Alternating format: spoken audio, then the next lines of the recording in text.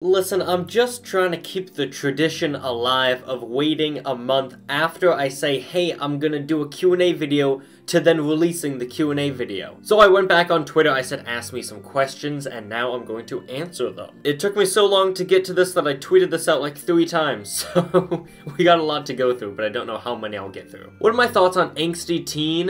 It was a nice little short joke. Again, like most of Hen Unit's little one-off jokes at the start of each night, I don't think it was supposed to be anything serious. It was fun while it lasted. And even still, like, it cut out when, like, a couple minutes after the night started, so it wasn't there long. What inspired me to do YouTube and what keeps me motivated? All you guys keep me motivated. I'm not even joking. Again, I say this all the time. The support has been incredible. I can't thank you guys enough. What inspired me to start doing YouTube? I don't know, I just really enjoyed it. It helped me through some of my dark times, and hopefully I can do the same with some of you guys out there watching with my videos. My favorite video I've recorded is probably the commentary video on those guys who did like the Chuck E. Cheese 3 AM challenge or whatever it was. Again, I say this all the time, but patting myself on the back, I think I was really funny in that video. As for editing wise, it would probably be 150 facts. What's my favorite FNAF line of merchandise? It's the Pops. Right? I don't know why, I just really like the Pops. Ever since I've started doing YouTube, or like professionally you could say, I have been getting back into FNAF merchandise because I've had to buy all like the Security Breach plushies and action figures and mystery minis and all that stuff, so I have been getting back into getting merchandise, which is really exciting. Much like speedrunning, it's a nice little hobby to have going on in the background. Though, as you guys may know, if you are a FNAF merchandise collector, stuff gets expensive really fast. If I had to delete 2 FNAF games, what would they be? Good question. I like all the FNAF games for different reasons. I'm sure people would say, you know, FNAF World and then, I don't know, Freddy in Space 2, but that's not what I would pick. I don't know, it's really hard, because they all, again, they're all good in their own separate ways. Right, the first 4 are iconic. FNAF World helps Scott, you know, learn not to take his community for granted, I'm pretty sure he said. Sister Location, like, revolutionized the franchise. FNAF 6 wrapped everything up. UCN was a damn good game. I don't care what you say, UCN's very PogChamp. I don't know, maybe like FNAF AR.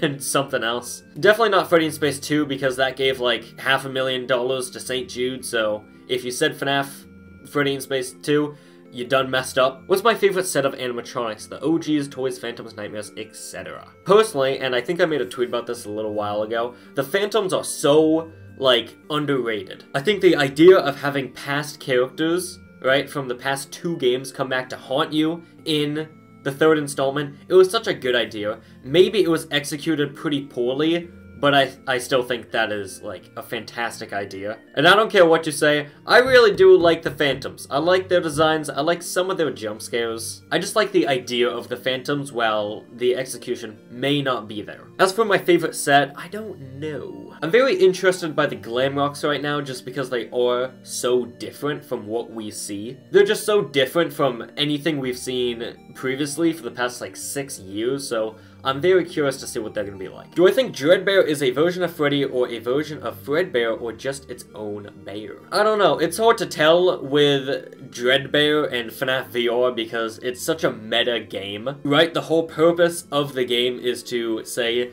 the FNAF games are canon to the FNAF, you know, storyline. So I think Dreadbear is what, like, the Jackos are to the Nightmare characters, if that makes any sense. But that's not really your question. Do I think he's based off of Freddy or Fredbear?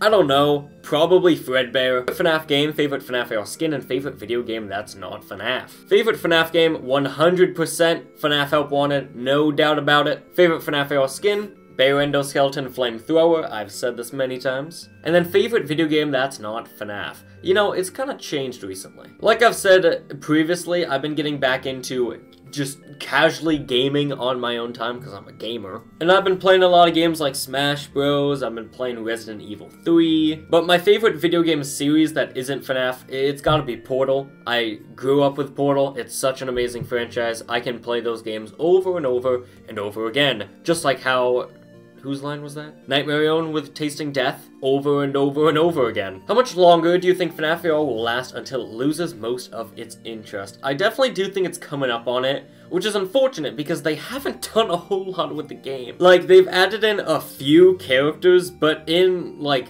the overall cast of animatronics in the franchise, they've, like, done a drop in the bucket. Also, like, there are no new modes, the gameplay's still mostly the same. They have so much to do, but it's already been over, like, a year and 2 months at this point that the game has been out, so I don't know, man. I mean, I hope they get back into releasing PogChamp stuff for the game very soon, but especially with the break that they just had, if they don't do it soon, I feel like it's probably gonna die out this year. Which is quite unfortunate, because, again, there's so much more they have to do, there's so much more they can do that they could do, but, I don't know, we're just gonna have to wait and see. What is my sub goal / next sub goal on YouTube, and how often do you think you're gonna stream on Twitch this year? I don't really have a sub goal on YouTube, more just keep uploading videos that I'm happy with. According to Social Blade, I'm supposed to end the year with a little under 30k subs. I would like to see maybe if we could push 50k. I doubt it would happen, but I guess that's a goal that I could set. But again, it's mostly just keep uploading things that I'm happy with, keep, you know, bringing out content. And as for Twitch, I do plan on streaming quite a bit on Twitch this year. It's another platform that I kind of want to build upon, right? I've got YouTube. I've become pretty content with Twitter at this point. I mean, I'm nearly at 1,000 followers. So Twitch is kind of like my next platform I want to tackle. I can't give a schedule because I literally can't make a schedule, but definitely at least, hopefully, 1 or 2 times a week. Hopefully. That is the goal. Knowing me, maybe it won't be met, but that is my goal. What is my opinion on socks with Crocs? I'll be honest, I don't really like Crocs. They're weird. I don't get shoes that have, like, openings in them, like sandals and Crocs. The point of shoes is to protect your feet. If there are gaps in my shoes, how are my feet being protected? My favorite FNAF voice?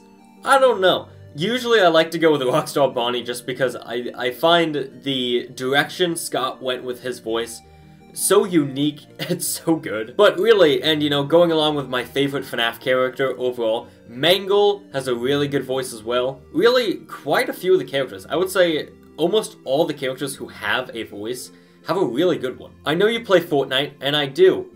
Doesn't matter if you don't like the game, I like what I like, you don't like what you don't like, and vice versa. So I also wanted to know if you played Apex. I gave Apex a try. I don't know if they've changed it because I haven't played since, but I played it way back in the day when it was like first releasing and becoming popular, and you needed like 3 people to play. Like, there was no solo mode, at least from what I understood. So then I gave up and I just never went back. That is my experience with Apex. Ever plan on getting a U2s like Darko, Raz, and 8-Bit Ryan? If so, would it be you or Janny as the U2s? Just idea, boggling here. It would be cool to get a U2s. Not for a long time though, because that's just their rules basically. I don't know if it would be me or Janny. Again, if Jenny survives until that point, who knows? But again, it'll be a long time if I ever get a U2s. Which FNAF trailer is my favorite? That is quite a good question. Maybe like the 3rd one, or the 2nd one.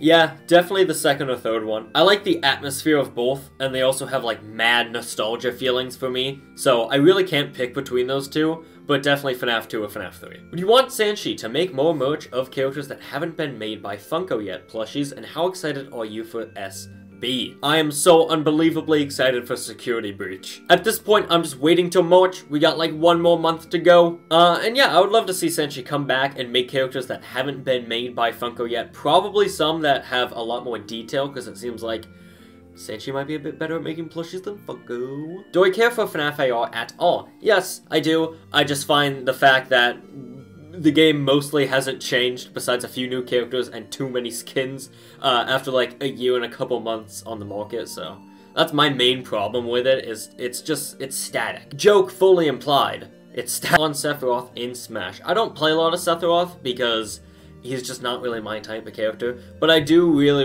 like the fact that we got another Final Fantasy rep, and it added so much more than Cloud did when Cloud came into the games, so I'm really happy about that. Now we're just waiting for a Fruity Me costume. Have I ever planned on doing videos that are not FNAF related, like Minecraft gameplay or Smash Bros? I mean, I've thought of doing that, and at some point I did do that with Phasmophobia, But let's be real here, boys. That video kinda tanked. That's not gonna stop me though. I still wanna do other indie horror games like Bendy, Baldi, DDLC. I've mentioned all these in the past. It's just at this point, I am a little nervous to do it with how badly the Phasmophobia video did, but, you know, it's my channel. I do what I want. Do I think SB will be $60?